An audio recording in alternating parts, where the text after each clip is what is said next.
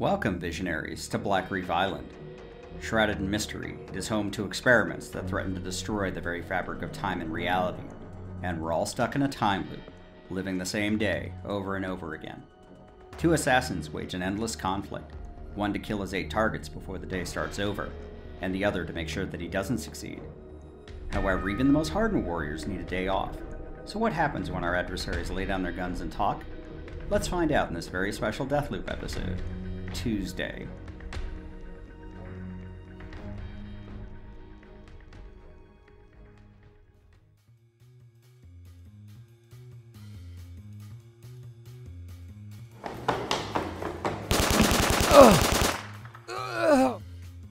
God damn it. Juliana got the drop on me again. Shit. Winged me too. 6 names off the list today. Doesn't look good at clearing the other 2. Not while I'm bleeding like a stuck pig. Hey, baby. That looks painful.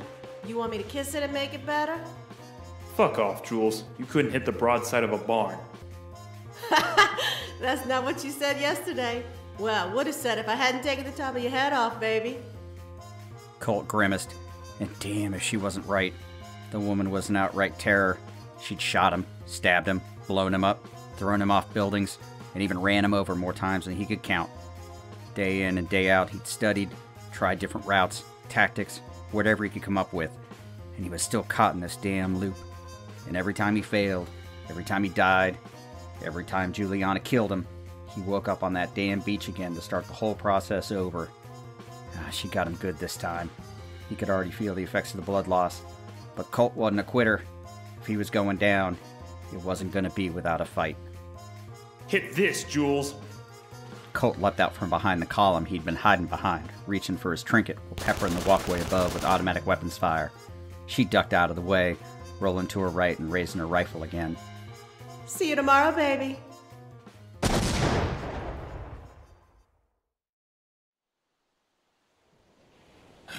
Same bat station, same bat channel, same beach, same Blackreef Island. No matter how many times I wake up, it's always the same. Lost track a while ago as to how many times I've done this.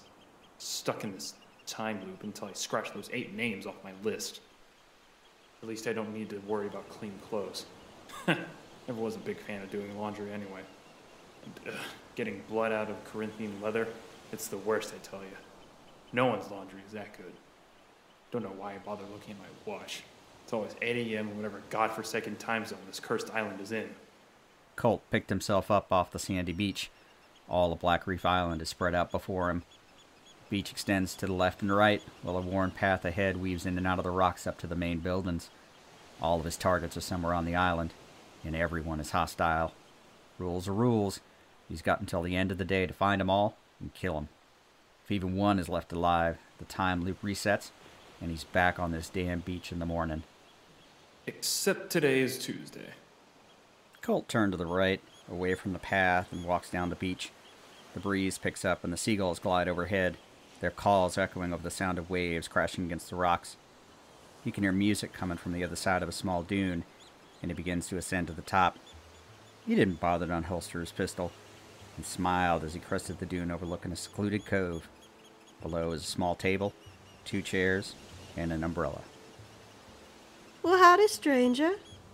Colt saw Jules sitting in one of the chairs, wearing a sundress and a wide-brimmed hat, sipping on a pina colada. There was a martini in front of the opposite chair, with 2 olives, just like he liked it, and a small wooden picnic basket next to her. So, brunch today? Colt walked up, slipping off his coat and putting it over the back of the folding beach chair. Jules just took another sip of her drink and smiled. Thought we'd do a little something different this Tuesday. Food and drinks. Maybe take a little hike down the beach. Colt sat down and took the martini in hand.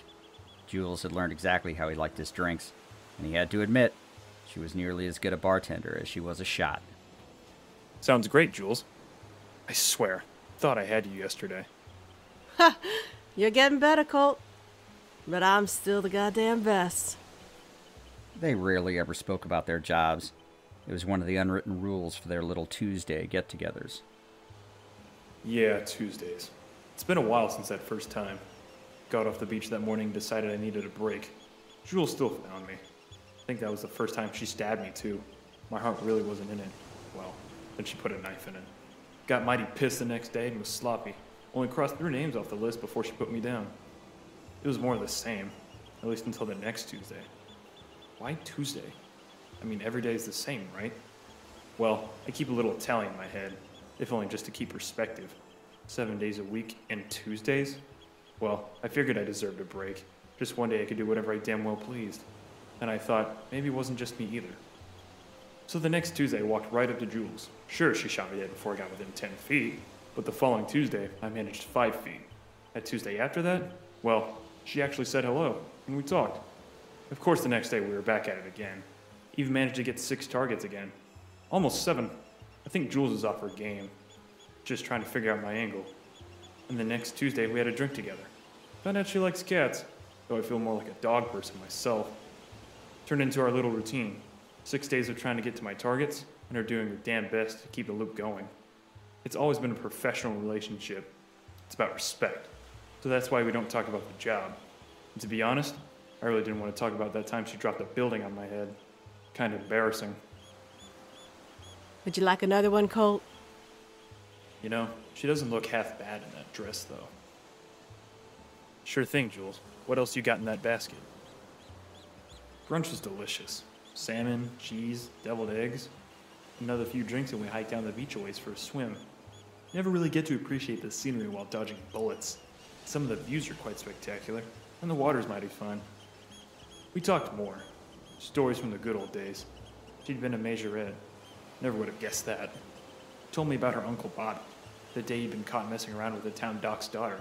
Slipped up when he showed up with poison ivy all over his hands. The same time the doc's daughter had it all over her. Well, all over. I laughed hard at that one. Even thought I'd bust a gut. After a while, we ended up back at the cove for another drink. She must have had the Stafford punch to stock, because she handed me a bourbon on the rocks, while she had a glass of champagne. I love the smell of that salt air. Don't you? Ain't too bad. She finished off the rest of her drink and placed the glass down on the table. I swirled the bourbon around my own glass, watching the ice cubes melt before knocking back the rest of the liquor. Damn, nothing better than fine bourbon and fine company. Well, Colt, think you'll do any better tomorrow? You never know, Jules. It's all part of the job, right? Jules reached down into her basket and pulled out one hell of a pistol. Be seeing you, Colt. Always with the flair for the dramatic. See you next Tuesday, Jules.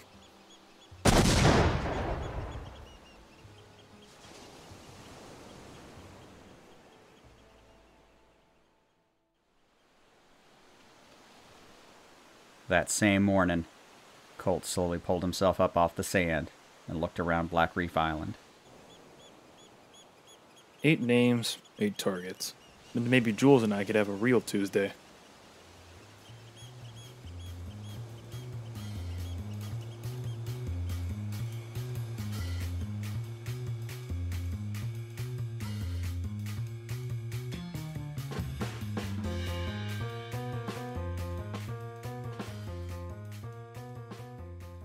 Thank you, Visionaries, for joining us on this very special Deathloop episode, hosted by the MODUS Files.